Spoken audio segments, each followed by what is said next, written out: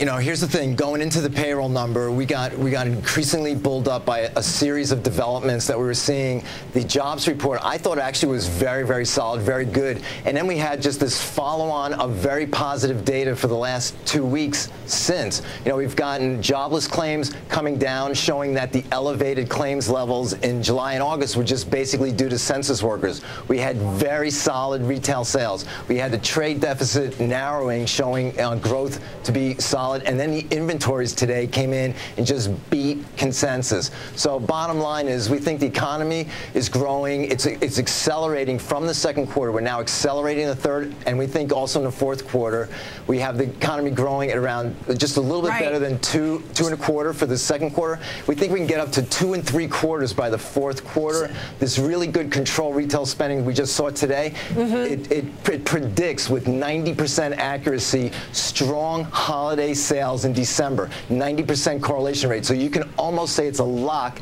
that we're getting solid spending at the holiday sales. So at this point, I think the real issue becomes, do we actually try to turbocharge the growth and try to get it better than almost 3?